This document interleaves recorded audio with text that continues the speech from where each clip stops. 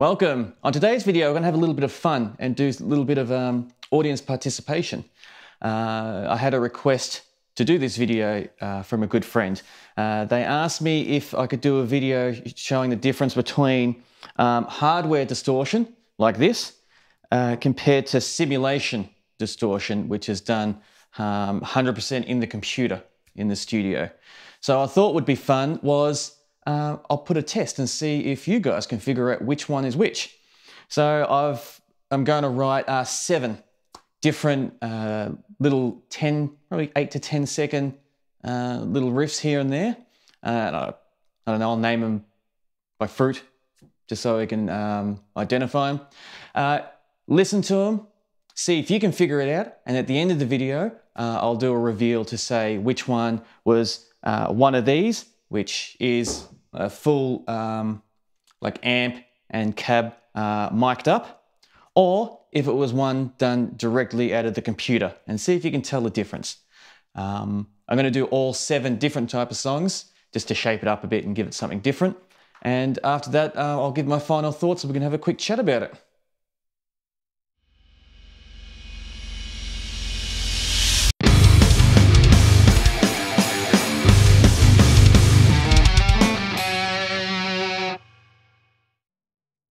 Just before we go into the music part of this video, I just want to talk about a few different ways on how we capture our guitar sound.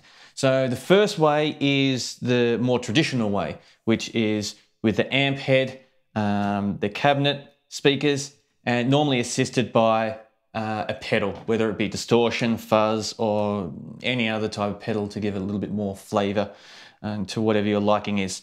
So for this setup, you plug your guitar in here, we mic up the cab speakers, it goes into our mixing console, and that's how the sound is captured. The second way is via a device like this. So this is, I don't know how to best describe it, it's a simulator, for lack of a better term.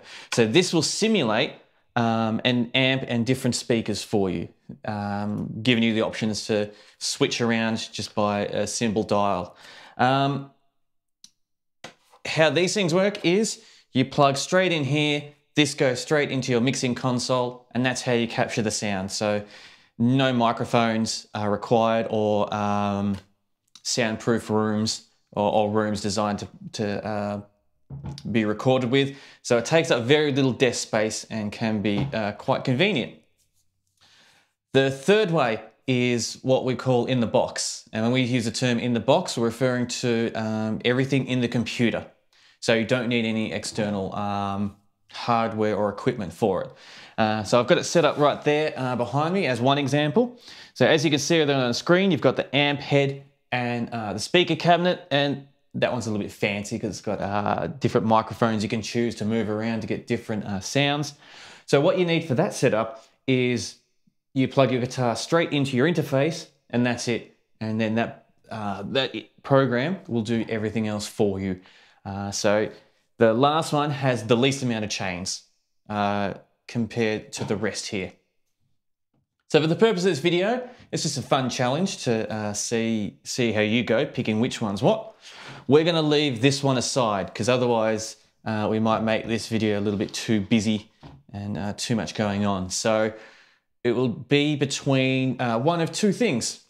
The sound will either be coming from this, which is an analog setup. So we're going to have an analog setup, which I'll be setting up either this amp or maybe another amp I've got. And I'll use different pedals to give it a little bit different flavors and all that. So no 2 sounds are going to be the same. And I'm going to mic that up going through my mixing console. So it's either going to be the analog setup with that or the digital setup, which I'll be changing around those settings around for each different take too. So no 2 takes are ever going to be the same. So when you're listening to it, it's either going to be analog or digital. So if you've got a pen and paper, now's the time to grab it and see how you go. Write down as you go. And after that, we'll go through and I'll give the results of what each one is and see how you do. And definitely we'll have a talk about it at the end to see what ones are surprising and what ones weren't. And this is going to be lots of fun. So let's play some metal.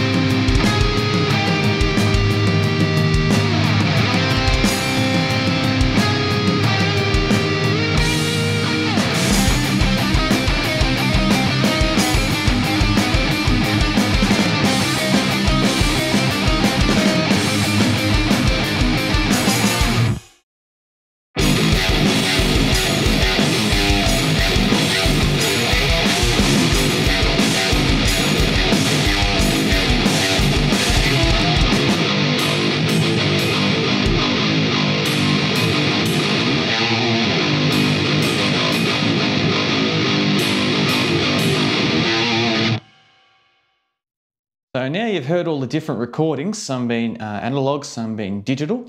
Let's go to the results and see how many you got correct. And then we'll have a quick chat about it afterwards.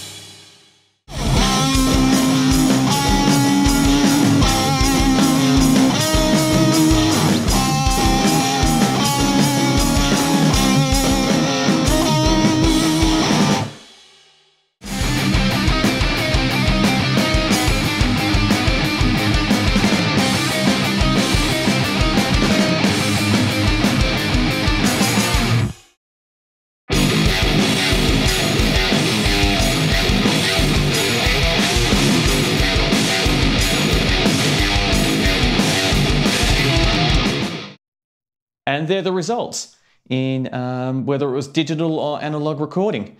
Yeah, very keen to hear how many you got right. I'm sure you could tell the difference between each different take, but did you identify which ones were digital and which ones were mic'd up and recorded analog? And which one did you prefer? Were there any ones that stood out for you? Did you prefer the analog with its characteristics, picking up with how I mic them up, or did you prefer the digital on their different characteristics on how they turned out? For me personally, it was interesting because I've dealt with digital and analog for many years now, but I've never really put them back to back. There's so many of them in such a small period, or pretty much in one sitting. So I was really surprised on the digital replicas, how they even got a lot of the like the hiss and a couple of little niggly noises. As engineers, you want to try get rid of to try clean up, which I think is a positive thing, because that means you can push the digital amps as much as you would normally push the analog amps. So, which is fine for me, because as an engineer, I approach the digital ones the same as I would the analog ones. So my train of thought on how I approach it is exactly the same, which is definitely comforting. I mean, even a lot of them looked very similar to the analog stuff, which is also comforting. So yeah, keen to know what standouts you would have had listening to all these, which ones you preferred. It was a fun video to put together. If you have any requests that you'd like me to try or to do, definitely get in contact and I'll see what I can do, as this was my first video request. In saying that, thank you very much for watching this, and whether it be in the foreground or the background, I definitely appreciate you being part of the ride. So, until next time, stay safe.